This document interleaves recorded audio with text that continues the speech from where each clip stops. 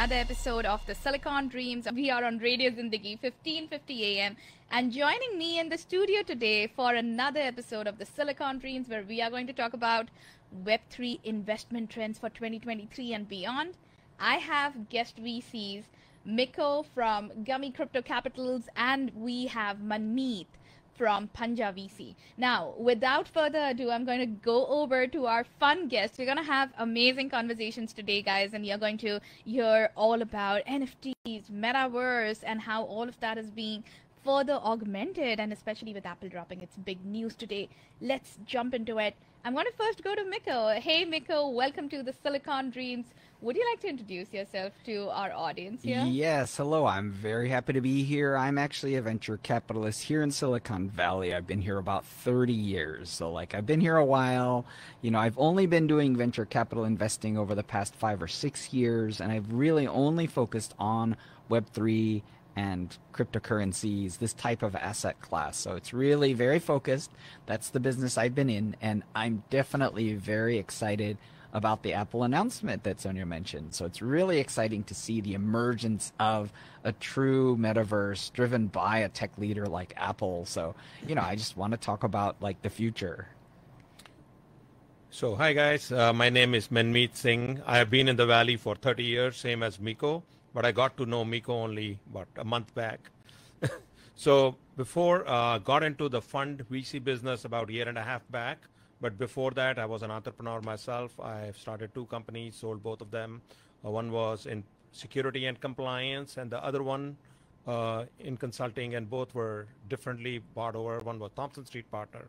But recently got into this fund where we are investing in Web3, AI, where our focus is enterprise. It's a little different than consumer focus. We focus more where real problems are being solved, and that's what we look at. All right. Well, guys, again, we're going to have some amazing conversations for the next 50 minutes where we'll be focusing on Web3 investment trends.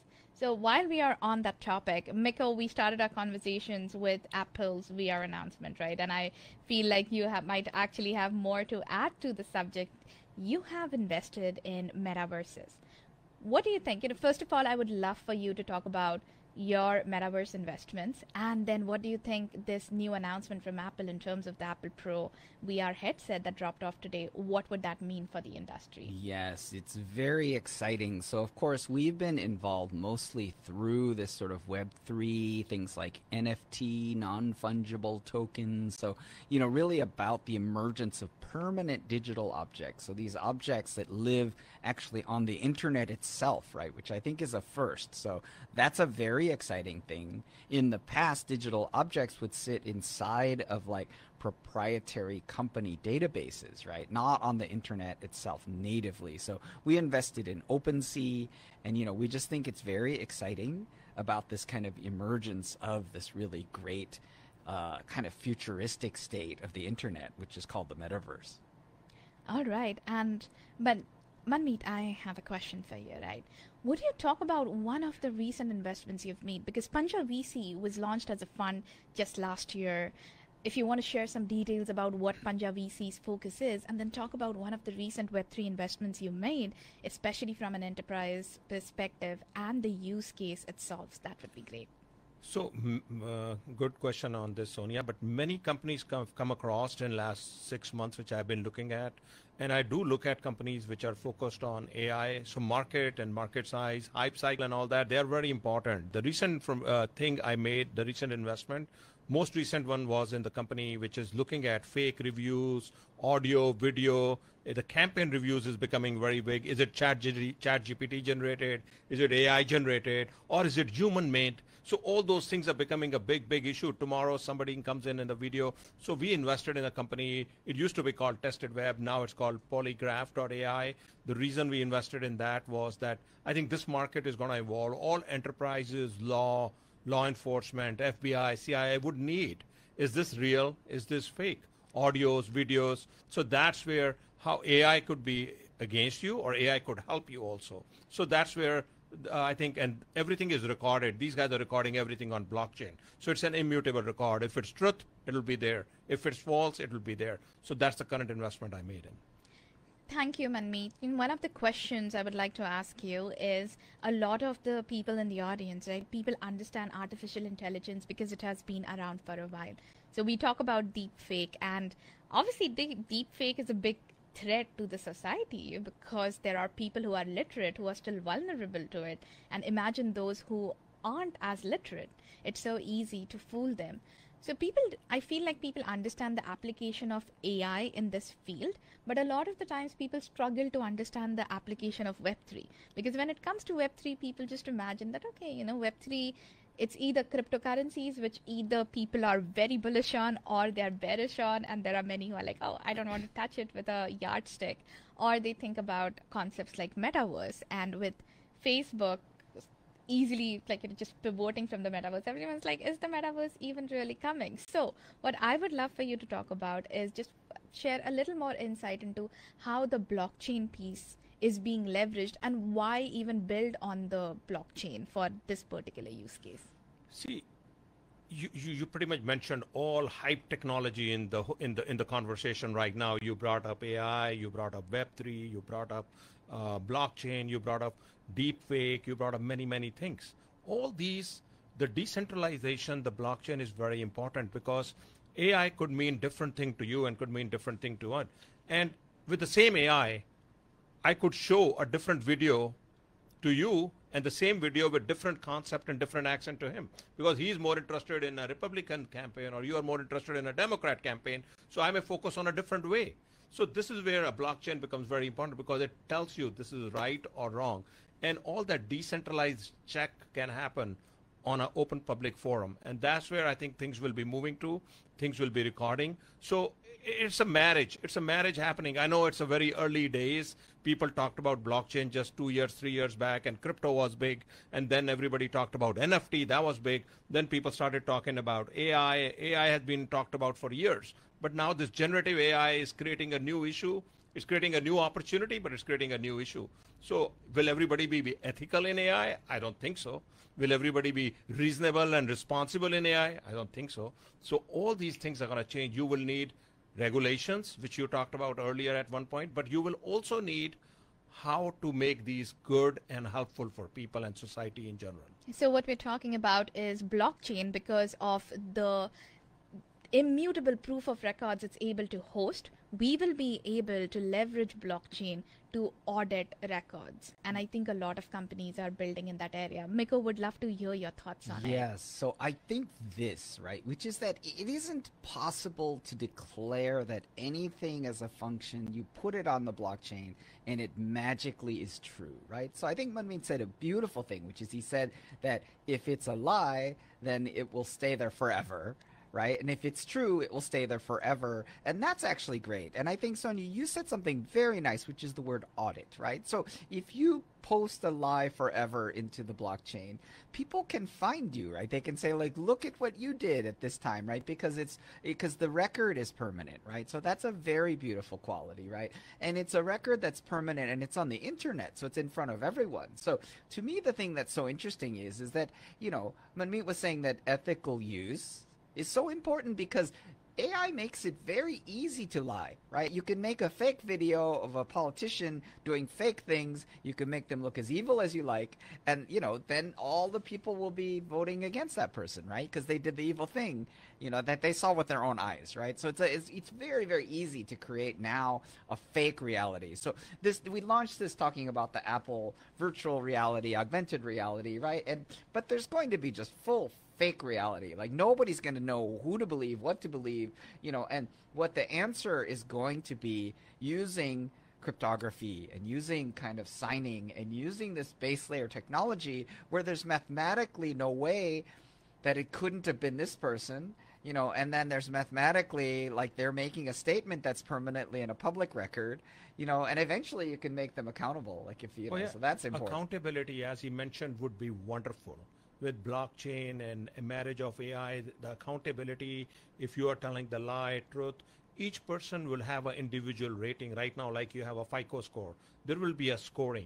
It'll be very difficult to lie 300 times and say you are the truthful person because the whole world will know about you. If you keep lying again and again, you're giving wrong information again and again, all those would be recorded somewhere. with all the chains which are public chains. So those problems which he mentioned are very, very important. That brings us to an interesting topic here, because we are talking about accountability. By nature, blockchain is also built to be a trustless system, and for years people have enjoyed anonymity in blockchain. So how do you handle accountability with anonymity, or do you see that changing? So anonymity and accountability go hand in hand. You're anonymous, but you're not anonymous from an angle. It's not, maybe we don't know it's Sonia, but we know it is somebody who's posting, and at some point we will know it's Sonia. Like, you cannot be anonymous from a blockchain for a very, very long time. You could be anonymous to certain times, but then there are videos, recordings, and all that happening. You go by 7-Eleven, you make a transaction, it'll go into the same chain or same credit card. We would know it is you. So all those anonymity will be there. It'll be fixed. It's the accountability that will become more important there. And that's where all the marriages which are happening, these AIs and Web3s and artificial intelligence. See, there was a hype cycle, and everybody talked about metaverse just 2 years back. People just stopped talking about metaverse when crypto came into picture, or when blockchain came into picture, and now people are talking AI in a hype cycle. So, but AI is expensive. It's not cheap. The GPUs are expensive. So slowly people will say, but there is a new thing happening. There are waves. There is a new thing happening underneath. Web 2.0 will change. I think it may change forever. Miko, I'd love to hear your thoughts too. Anonymity and accountability. How do you think we'll achieve a balance of the two? And just to add to what Manmeet said, right? Like earlier, probably in 2013, 2014, cryptocurrencies, it was easy to launder money through that. But just recently, a couple of months back, somebody who had stolen like 10,000 or a few $1 million in Bitcoin, that person was actually caught. And we have companies like Chainalysis constantly monitoring the chain. And the mistake this person did was mixing the legitimate currency he bought from an exchange, a central exchange where the person was verified, mixing that with this illegitimate currencies. And that's how it was caught. And now people are saying that, hey, it is going to be extremely hard to remain anonymous on blockchain and move money around, especially because of all of these new monitoring systems that we have in place. We are talking about blockchain security. And I would love to hear your thoughts on that, Miko. I think this, right, which is the internet and freedom itself, is really about choices and people giving choices, right? So I think there may be a power that really enables people to remain anonymous if they choose so, right? But I believe what should happen is that people should be learning how to be careful on the internet. So for example, I stopped in a cafe and someone looked at my shirt. It said Gumi Crypto, and they said, "Oh, do you do crypto?" And I said, "Yes." And then it was a barista at the cafe, and they said, "Well, what is it? Like, what is crypto?" Right? And so my first comment was, well, someone may say to you that crypto is a scam. So they may say it's a scam, right? And they will be 90% right, which is that 90% of if you just pick a random crypto and say, oh, is that a safe thing? Is that a wonderful thing?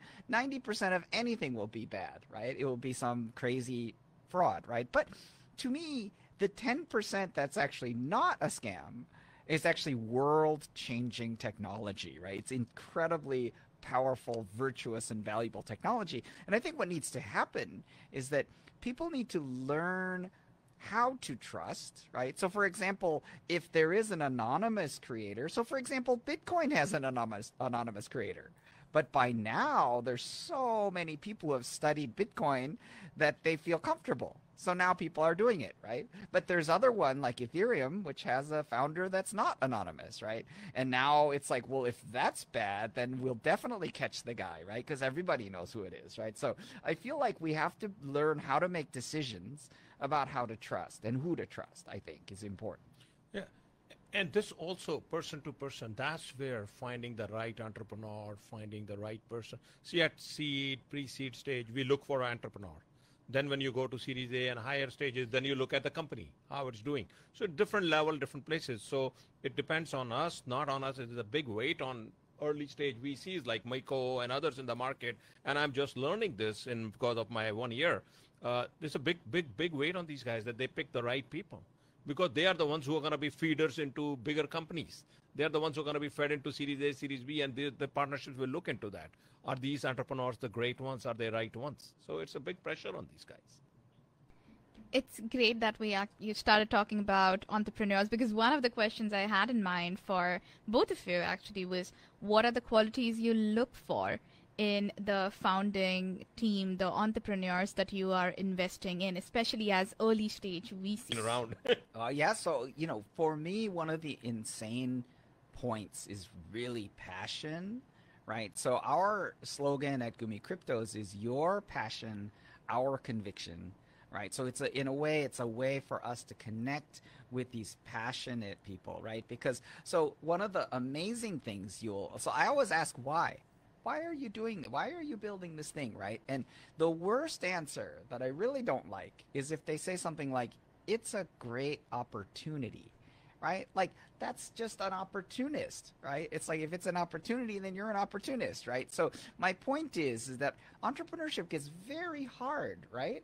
So when it gets hard, then some other opportunity will look like a better opportunity, right? And so if you're competing against every other opportunity in the world, then maybe running your dad's chain of sandwich shops is a better opportunity, and you just go ahead and go do that, right? And how does your thing compete with that, right? Whereas if you have a true passion, for example, a person who has felt a problem in the world and they have a burning desire to make it the problem solved for all the people, right? That's a beautiful motivation. That's someone who's like, I felt the pain. I can't stand the idea of someone going through the same thing as me. Like, I'm going to fix this no matter what. That's a beautiful entrepreneur. That's a great entrepreneur. That's someone who will stick to it. Perfect. Passion is the most important part, which we also look at, but we also want them to understand, have the knowledge, the deep scale knowledge of that particular model, business, or understanding, and then complementary team and able to hire a team. And the fourth one, which I look at after these three, which is more important, they should be ready to iterate and adapt, because things keep changing over time. Like Web3 was a big thing, but now everything is coming to a intersection point where you have to use Web3, you have to use AI, you have to use blockchain, you have to use so many things. If the entrepreneur is not ready to adapt and change, and he sticks to his own guns and says, what I am solving is the best, and doesn't understand or doesn't move or doesn't change or is not coachable by the VCs or early stage VCs. But when the product is ready, you are at that stage, it's very difficult to iterate and change. But early on, you should be ready. And that's what we look at, these 4 or 5 qualities in that people. All right. So, folks, again, if you are entrepreneurs and you're approaching any VCs, you need to learn from these amazing gentlemen here who just spoke about what they look for in entrepreneurs that they're investing in, right? The passion that needs to reflect. You should also be coachable, because your early iterations are the moments where you need to pivot until you find the right idea, or rather the right execution strategy for the problem that you're trying to solve, right? And the problem that you're trying to solve, the passion you have for it, that has to shine through. Because as Miko beautifully said here, if you're just running behind opportunities, you're just an opportunist. You're not necessarily an entrepreneur who is trying to solve problems and has a passion for solving problems. Now, with that being said, Miko, you invested in OpenSea early on. I want to ask you, and again, for the benefit of our audience, right? Many of them might have heard about OpenSea, but many of them might not know about OpenSea. Maybe you could start by talking about NFTs, the way you saw it when you made an investment in OpenSea, and then just talk about what made you invest in OpenSea and what's that investment looking like right now. Absolutely. So, really, OpenSea is just a one-stop shop for this digital asset called NFT, or non-fungible token, right? It's a very techie, nerdy name, but what it means is it means a digitally permanent object that just lives on the internet itself instead of living in some database, right? Because the thing that happens if it lives in a database is that, like, you can make a copy, right? So the idea of NFT is if it lives on the internet, then you just can't make a copy of it. It's just the original, right? So you have one copy, and it lives, and then people can buy and sell, right? So really it's like an eBay for all NFTs, right? So like to me, what we got excited about is we really got excited about the idea that this is the base layer of the metaverse, right? Which is that the thing. So I'm reading a exciting book called Virtual Society by Herman Narula, and he describes kind of this idea that virtual societies have been created ever since the pyramids or ever since the dawn of human history. People have been making stories, right? And they've been creating virtual worlds in their imagination, right? But now we have the ability to create virtual worlds that appear like magic in front of our eyes inside of a Apple Vision Pro headset or inside of like the Quest 3 in the Facebook Meta universe, right? So like the idea that we can manifest these visions in front of our eyes really gives a lot of promise. But the question then becomes like, what about things like ownership? What about things like currencies and money? What about things that we all believe in that are kind of these collective virtual hallucinations? But like in a sense, like what about these digitally permanent assets and where do they live and how do they live? So, I think the base layer of the metaverse is really ownership and belonging, right? And those are really the exciting pieces that kind of give us reasons to go. Because I think people haven't reasoned well about the reasons for the metaverse, right? So I think the first versions of the metaverse have been very boring because people go there and they're like, what do I do? And then they're like, oh, I look cool. And then, a week later, they're like, okay, I'm done. Yes, we are yet to get to that immersive one metaverse experience that Neil Stephenson actually painted for us, right? We are yet to get there, and we are also restricted by the limitations of the hardware that we are on today. To create those immersive experiences, we need gigabits of internet, and we also need very good hardware that could allow us to get into a seamless streaming mode. So there are those challenges. But what I loved is that term that you used, Miko, when we were talking about NFTs, that you actually started talking about digital assets, right? Manmeet, I'm going to go to you before coming back to Miko to talk about OpenSea. No, I just wanted to add a point here. I invested in a company personally. This was before the fund. The company was called All Seated. It was basically hybrid. Marriages were hybrid, the events were hybrid, everything. So they were creating the whole environment. They were creating the hotels in the metaverse. So you could virtually attend a marriage and you can personally be on the table of that people. So they split, I think, now into two companies, or they've grown into a different thing. But there are other companies who are doing this. So it was early stages. But now what Miko is saying on with Apple, what's happening, it's going to be a very different experience. I think they all will have to adapt and change to this new environment now. Manmeet, before we again talk about OpenSea, I want to ask you, when it comes to digital assets, and we spoke about ownership, right? As Miko beautifully said, it's all about ownership. And even when we go back into our past and we look at how many artists, even when it comes to patents and stuff, there have been issues of people stealing from others, right? Now, that being said, so when it comes to digital assets, how do you look at it? How do you look at NFTs and this entire cryptography and the technology provided by Web3 to help establish ownership of digital assets? See, NFTs were great. They are still great because they gave a unique identification, as you mentioned, and they brought it in front of the people, and they were able to sell it. Artists were the best and the most benefiting of that one because they could make their art and sell it directly without going through the intermediary. They could make an NFT, put it around it, and it'll be one piece of that, and they could sell it. And that's where you saw the hype cycle, where the NFTs were selling for millions and millions of dollars. Yes, it came in a little bit, but now at some point it'll get stabilized and you will see. But that was the only way. That was making it unique. That was making it a numbered way, a digital way to tell you that this is the unique one, this is yours, or this is his. So those things were very important. And I don't think this is going to go away. I don't think any of these are going to go away with this Web3, blockchain marriage, and all the AI stuff coming in. And now with ChatGPT, you can generate so many images. You can, with prompt engineering, you can bring in 5 images together and generate a new image. But your unique image will still stay unique, and you can make your NFTs. There were so many companies who are helping make image to an NFT. We saw that, and we all are seeing that. Miko, what are your thoughts? As an early investor in OpenSea, which is the market leader even today when it comes to trading these digital assets or NFTs, how do you see NFTs evolving in the next 5 to 10 years?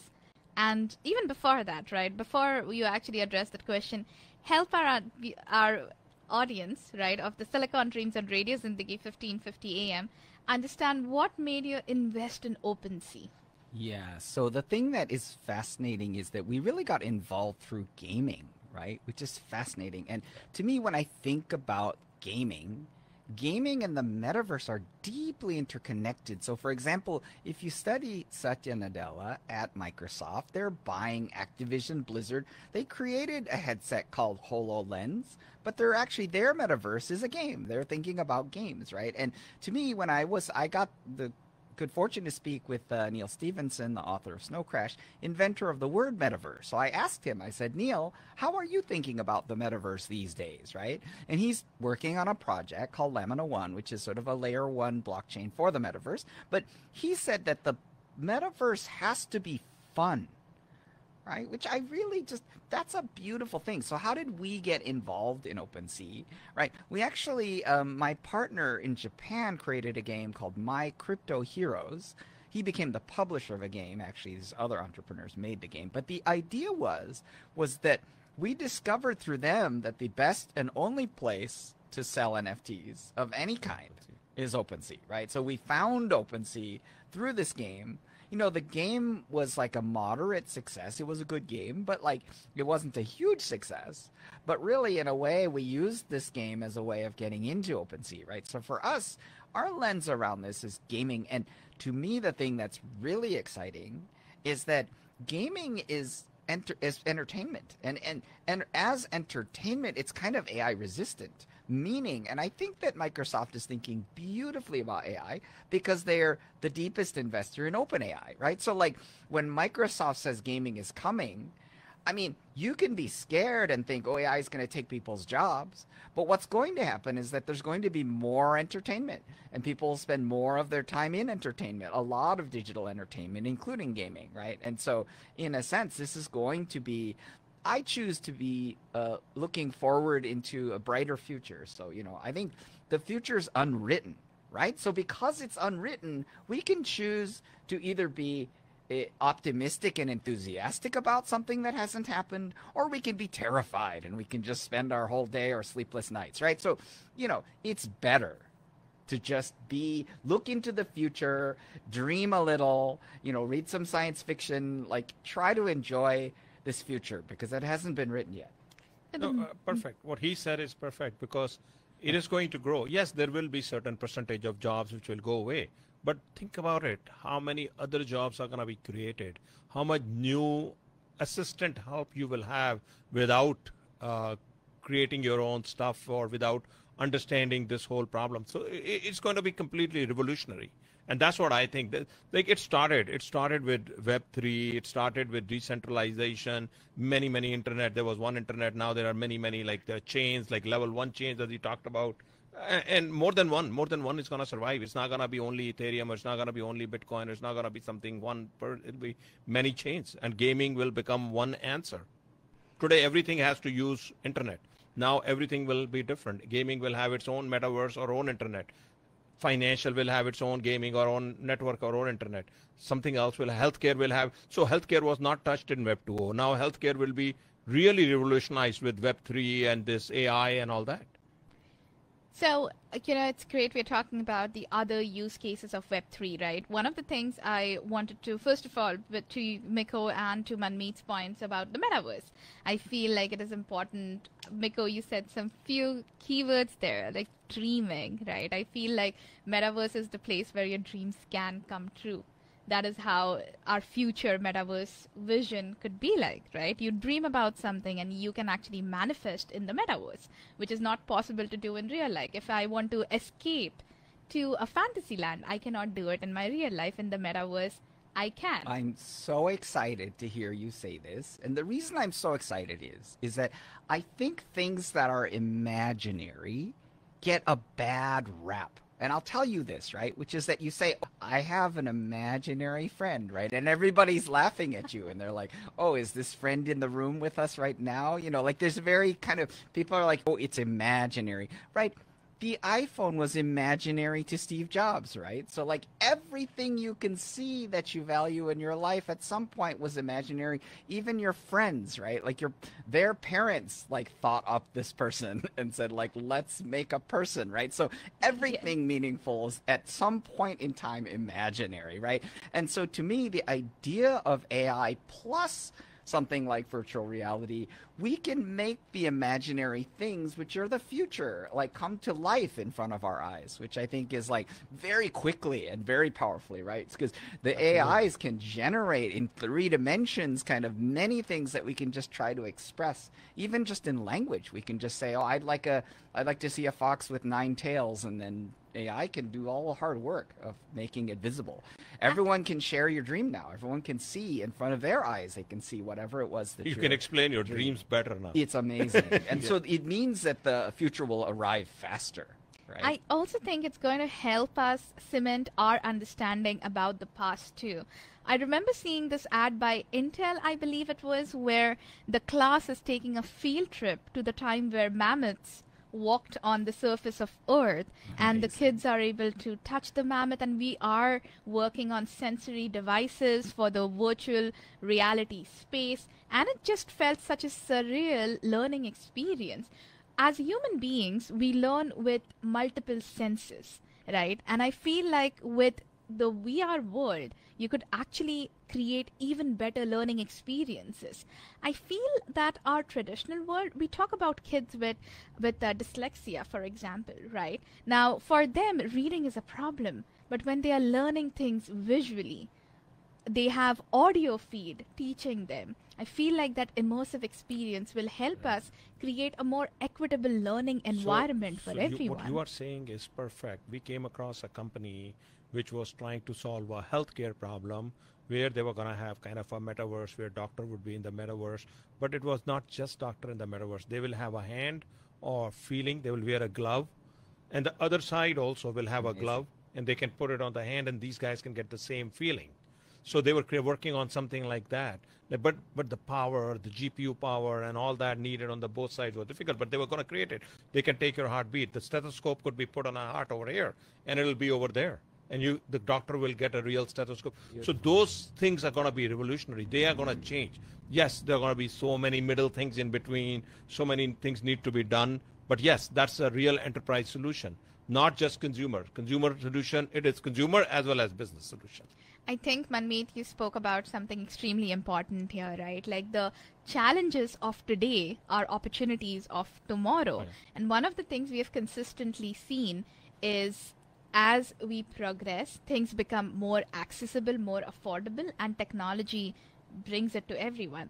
Like today, we have more computational power on our phones than what we had on the first supercomputer that was built out, that occupied like an entire warehouse, that was used to send rocket ships into outer space, right? And today we are at a conjunction where each one of us has more operating power in just the palm of our hands to actually launch a satellite into space. With that being said, we spoke about healthcare, Manmeet. You know, on blockchain, obviously there is a concern with security because health chain requires a lot of privacy. For the benefit of the listeners of the Silicon Dreams on Radio Zindagi 1550 AM, would you please touch upon what kind of progress is being made in the Web3 world with zero knowledge proof and some of these new tech to help build a layer of privacy on top of something that so far has been public and transparent? With all these new augmentation and new things happening, privacy is not going to go away. There will be regulation. Government will come with a heavy hand on certain things, but privacy will be very important.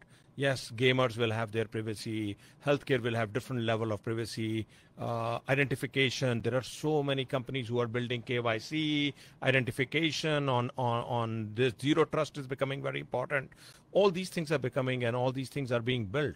Yes, and my focus in last 14 years was on privacy, security, and compliance. And I see this becoming even more important with Web3 when it's decentralized. Now it's one person's privacy is even more important than when a bunch of credit cards were stolen from American Express or some other credit card companies. But now it's more important. So the importance of privacy is going to be there with AI, with Web3 and all that. And there are so many companies which are coming in. But yes, is it right now? I think the concern is probably 3 to 5 years away. But it is there. Right now it's more innovation, more new stuff being created using these Web3s and OpenSeas and all that other stuff. That was, I think his OpenSea investment was a great one. I enjoy it. Thank you. I missed that one. I should have gone on that one because we were not in business at that point. But yeah, all these things would need privacy. Who's uploading, who's buying, who's selling, all that information today is anonymous. So all that will come into picture. Miko, we spoke about the government coming in. In US, generally, because of the free economic structure we have, what normally happens is people are able to innovate freely. And when that industry grows, that's when regulation comes in. Compare that to countries like China or India, where the regulations come in first, then comes the innovation. Things are changing in India now, but generally the free economy and the power for people to build and innovate. We saw that taking off even for the gig economy, right? The gig economy started for years, it thrived, and then regulations came in that, hey, you have to get insurance for your gig economy workers. You have to get them workers' comp. And we are seeing the same thing with Web3 in a heavy-handed fashion from the government. So the one topic I want to touch on with both of you is what's happening with the current regulatory landscape, and what advice are you giving to founders building in the Web3 space at this moment in time? Yeah, so, for us as we advise founders, right, we really do advise them to be compliant and to be safe, right, but not to kind of get too crazy, right? Because the bottom line is that there is a tension between innovation and regulation, right? The thing that I think is really ultimately the end game for all of these things, right, is that things will just move to where they are wanted, right? So in a sense, if the US decides to crack down on blockchain or cryptocurrency, then they're just going to go to other countries, right? So, to me, there isn't a monolithic way to eliminate any of these things, right? Because innovation is always ahead of regulation. Innovation is faster, innovation is smarter, innovation is just decentralized, it's in every country, right? So to me, there isn't a way to really stop something like open source software. Like, it just can't, people will just freely give of their intellectual capabilities and they'll contribute it to the internet as a whole, right? And obviously, we need to be smart about this. But, I would say, ultimately, that's where this is going to land, is that innovation is just going to continue because, it shouldn't be stopped and it can't be stopped. Now, obviously, I'm not a libertarian or I'm not an anarchist, so obviously there's certain regulations that are wanted, right? So we want to keep people safe.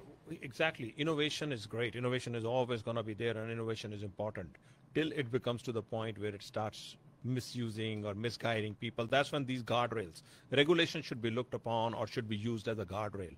They should be there to help, not to stop innovation. But the problem is when governments come down with these regulations, they try to stop innovation. And that's when Miko mentioned, people leave the country. It should come as a guardrail. It should help come to support so that innovation keeps growing and innovation keeps happening. People do comply. There are some bad actors who don't.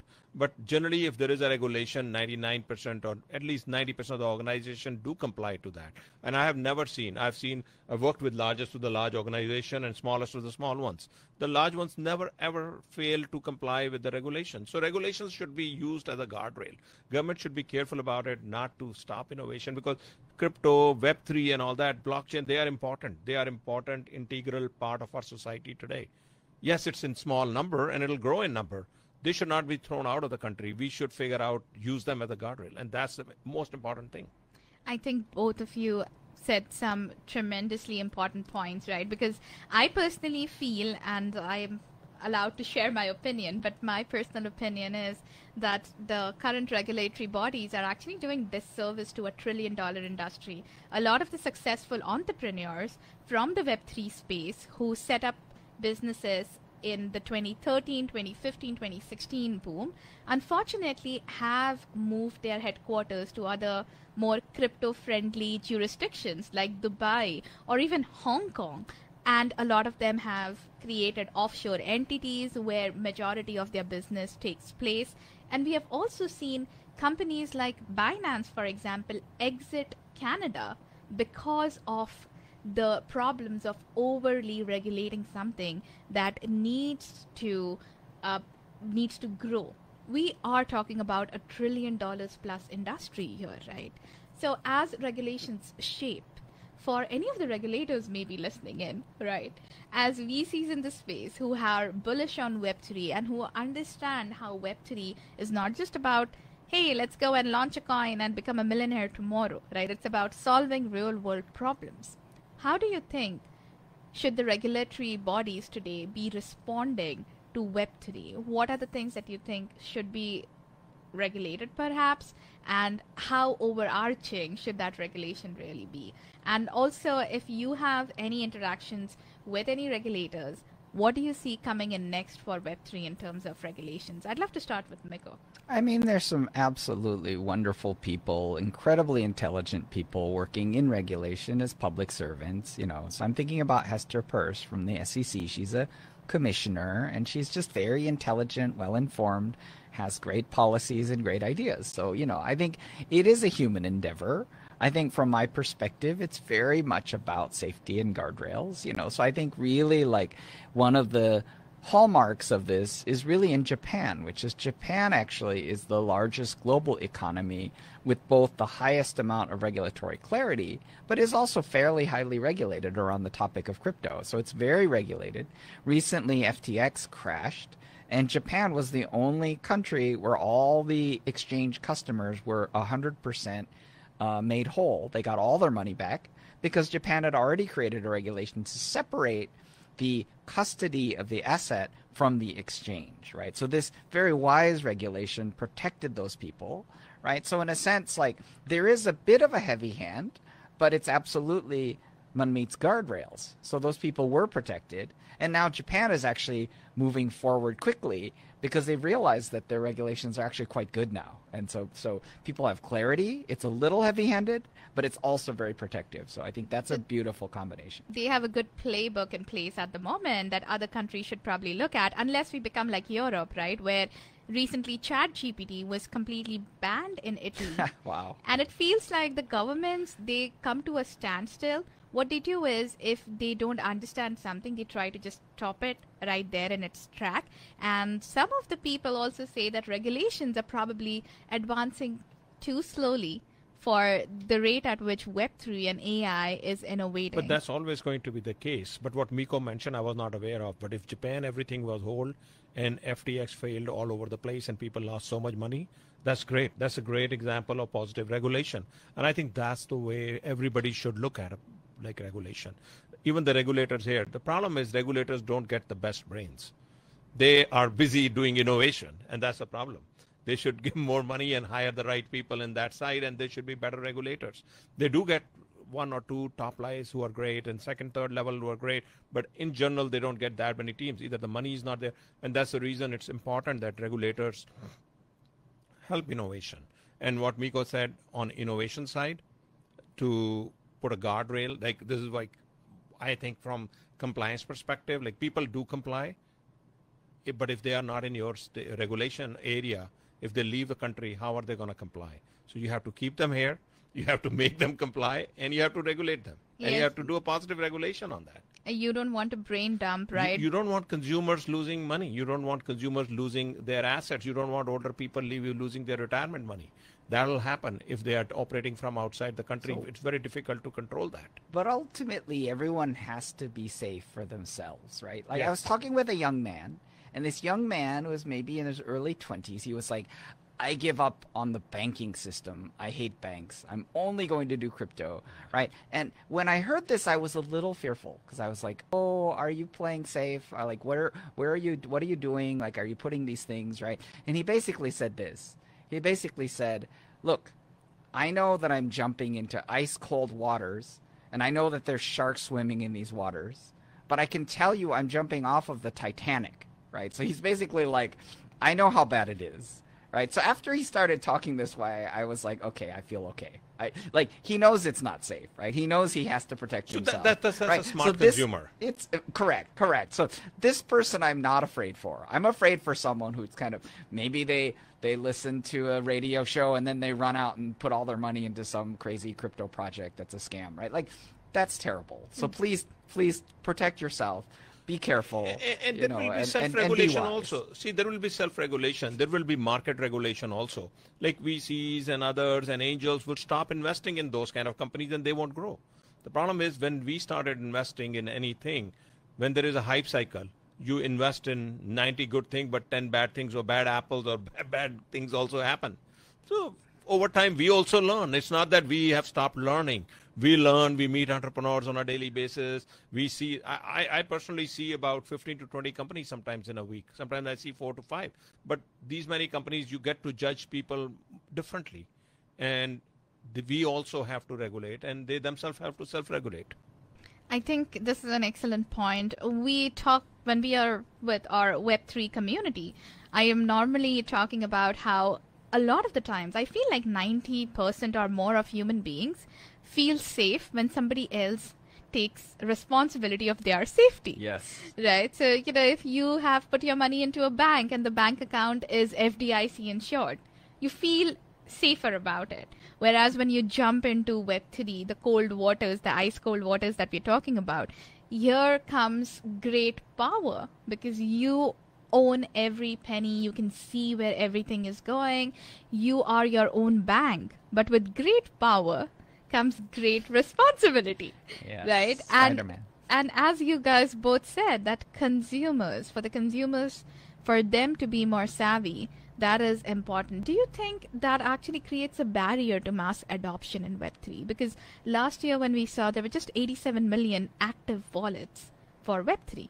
And we have 8 billion people on the face of planet Earth. So I think you're describing this foundational boundary within crypto, which is this idea of self-custody, which means that I'm fully controlling my own assets using cryptography, right? So it's sort of like, wow, that seems pretty heavy, right? That's a heavy load for people to bear, right? So I think it isn't necessary for every person in the world to have their own self-custody. I think that's an option for certain people who prefer, right? I think the thing that is really important is the creation and development of trusted patterns of custody, right? Whether these patterns are using complex multi-party computation or whether they're using, all kinds of novel technology that kind of combines security with decentralization, with ease of use, right? So we're going to develop models that I think are both safe and that are not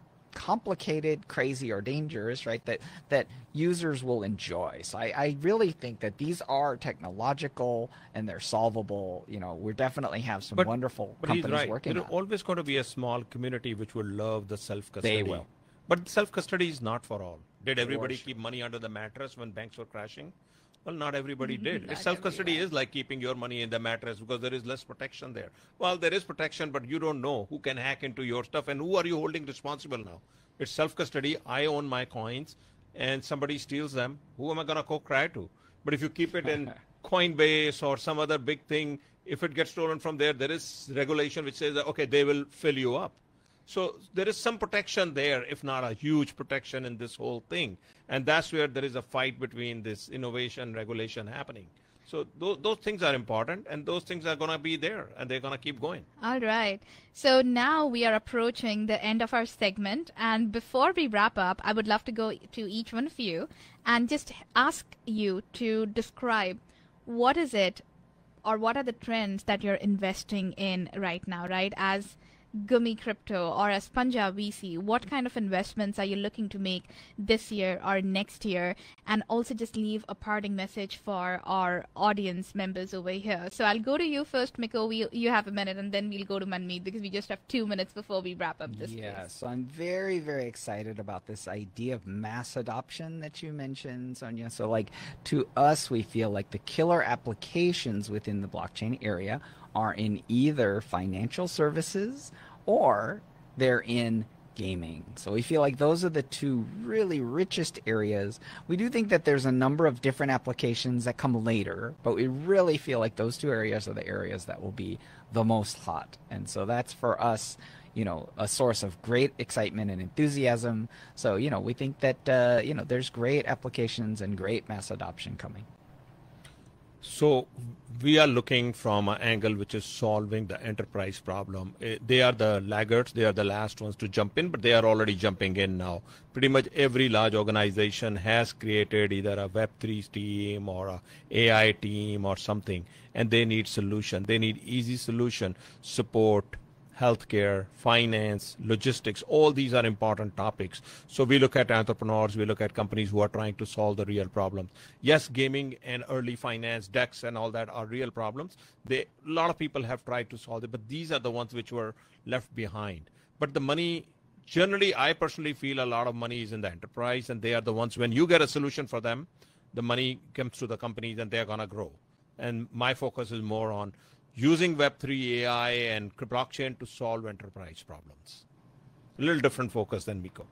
Well, that's great, right? Because we had two different VCs with different investment theses coming together. Again, guys, today in the studio we had Miko from Gumi Crypto and we had Manmeet from Punja.VC. Go ahead, look at their websites, look at their portfolios. Both of them have done some great work in early stage venture capital investment. And with that, this is your show host, Sonia Ahuja. I am the founder and CEO of Orbis 86, where we are onboarding people to Web3 through arts, education, entertainment, and we are using AI to augment these learning experiences. With that, I want to say a goodbye to our lovely audiences listening into the Silicon Dreams on 1550 AM. Cheers, guys.